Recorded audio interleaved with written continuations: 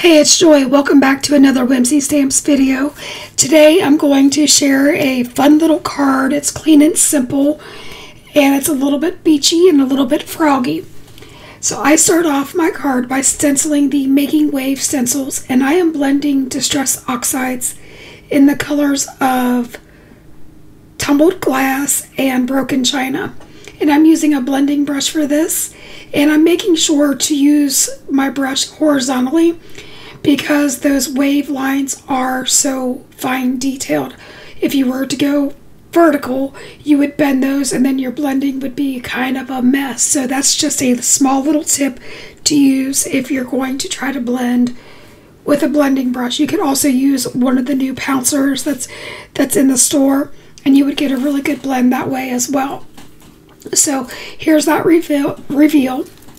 Now I am bringing in the little frog that's got the snorkel from the Beach Frog stamp set.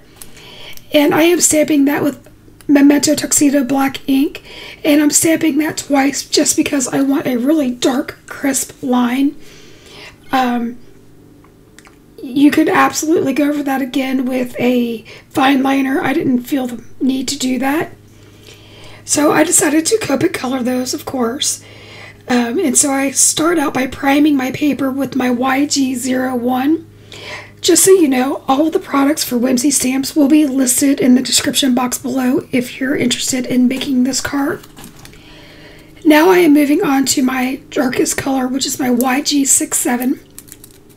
And I am making sure to put that underneath the eyes and along that upper lip, because I am pretending that that lip is kind of curling over, kind of like a frog's mouth.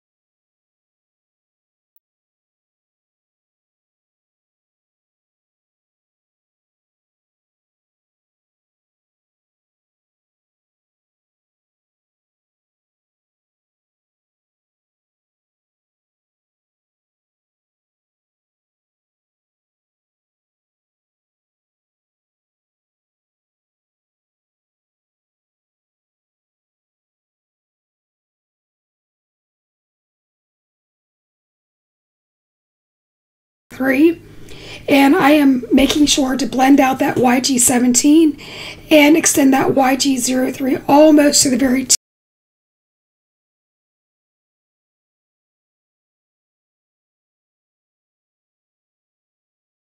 tip.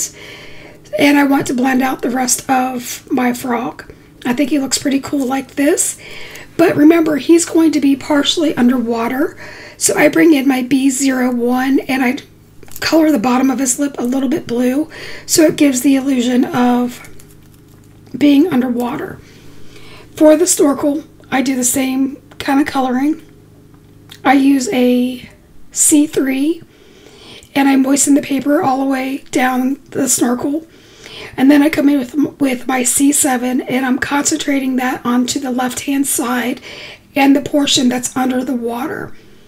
Then I come in with a C5 and I blend that slightly. I don't really worry about much of a blend since this is such a small portion of the image. Now, I wanted his eyes to be super black, so I came in with my Copic 100, and you're going to see that there's a huge difference between the eyes now. It really makes those highlights pop. I fuzzy cut him off camera, and I also die cut the stenciled area with a circle die. And I'm laying out, I'm kind of auditioning what I want my card to look like. So my goal is to make this look like a porthole. So once I get my spacing, I use my Misty and I stamp my sentiment with the same Broken China Distress Oxide ink that I used for my blending. And that's just so that I have that color repeating throughout the card. Now, you know me, I like a little bit of a pop of red, so I came in with Crackling Campfire, which is a red-orange, And I stamped this little fish from the same beach frog stamp set.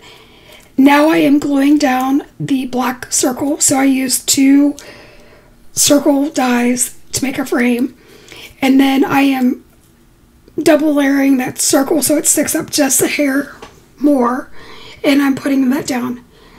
Then I decide that I want a little bit of something in there, so again I'm auditioning the frog, and I'm putting in the blub blub, and I stamped that twice with the Memento Tuxedo Black. I think that turned out really cute. Ultimately, I decide to pop the frog up on some foam tape.